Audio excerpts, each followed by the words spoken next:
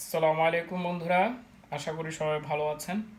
আজকে আমি আপনাদেরকে একটা শিম কাটা দেখাবো, এটা কিভাবে কাটতে হয়।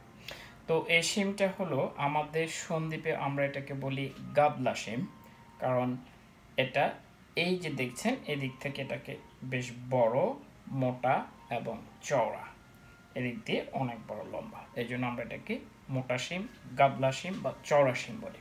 ওকে, আমি এটা এখন কাটছি, আপনারা দেখেন আমি কিভাবে কাটছি। ওকে, এখানে এই দিলাম, এখানে এক অংশ কাটলাম, আরেকটা অংশ এদিকে কাটলাম।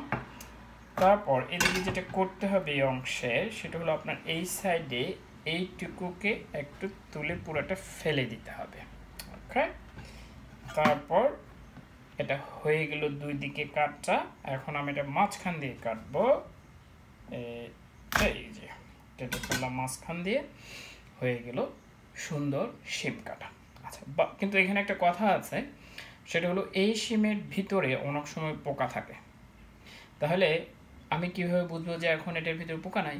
তাহলে আমি এটাকে একটু ফাঁক করে এখানে ভিতরে দেখে নিব যে পোকা আছে কিনা। না, নাই এটার ভিতরে।